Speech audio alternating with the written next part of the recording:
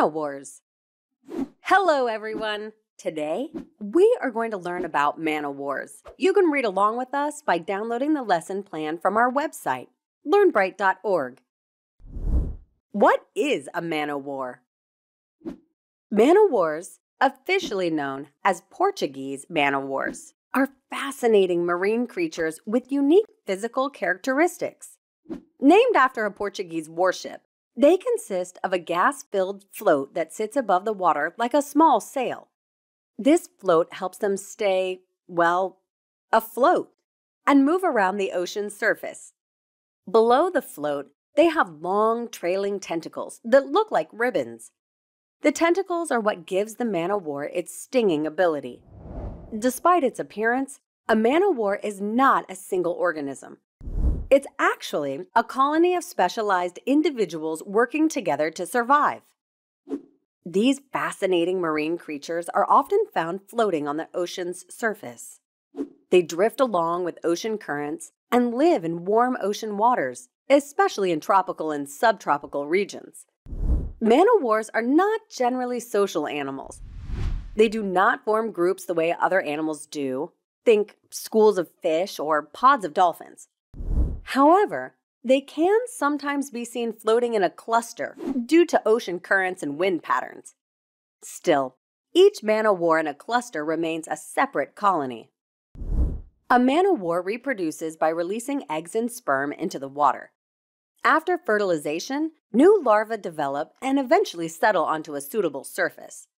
This is where they will grow into the specialized individuals that the colony needs. These individuals, called zooids, are responsible for specific tasks, such as stinging, feeding, and reproducing. But Man-O-Wars do not care for their young the way many other animals do.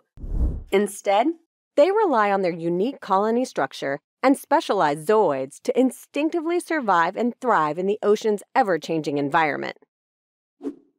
What do they eat? Man-O-Wars eat small fish, plankton, and other tiny sea creatures. And they have a distinctive way of catching their food.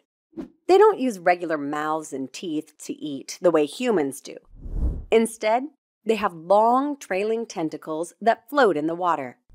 These tentacles are filled with tiny harpoon-like structures called nematocysts. The nematocysts help trap the prey in the Man-O-War's tentacles. How? Good question. Catching and eating meals is the responsibility of several zooids in the colony. Some zooids are responsible for capturing food, while others help with digestion and floating.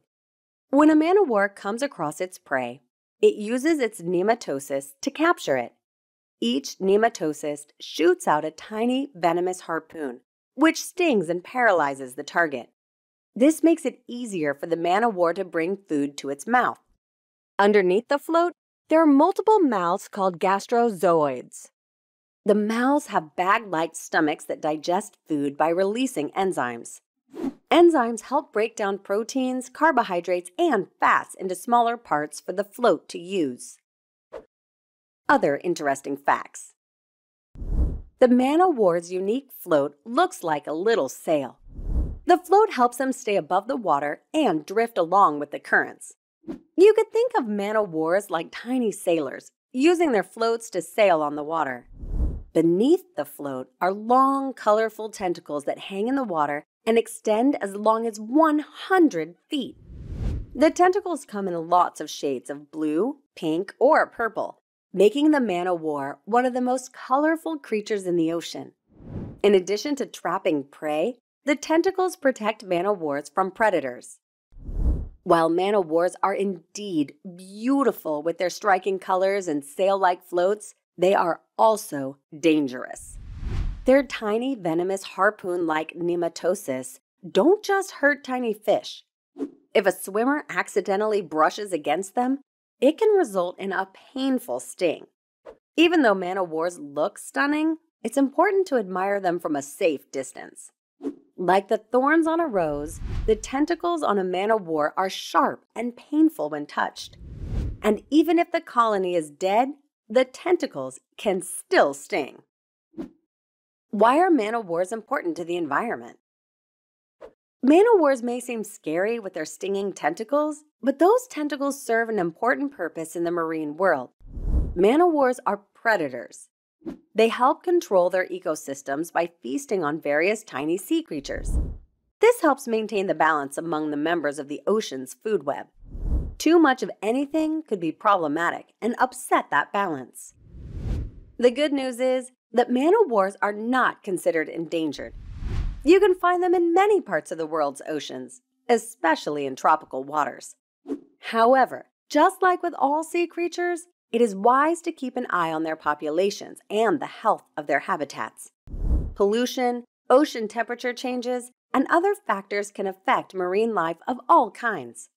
Scientists study man-o-wars and other sea creatures to ensure they stay safe and healthy. We have learned some interesting facts about man-o-wars. Ready to review? Why are man-o-wars considered dangerous to swimmers? Man-o-wars are dangerous to swimmers because if they accidentally brush against them, it can result in a painful sting. Choose the word the author would say least describes the man-o-war. A. Teamwork. B. Colorful. C. Cluster. D. Predator. E. Individualistic.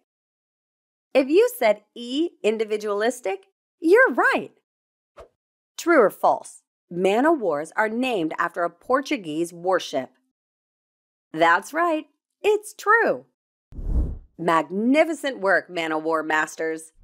If you liked learning with us today, you can find other great lesson plans on our website, learnbright.org. Hope you had fun learning with us. Visit us at learnbright.org for thousands of free resources and turnkey solutions for teachers and homeschoolers.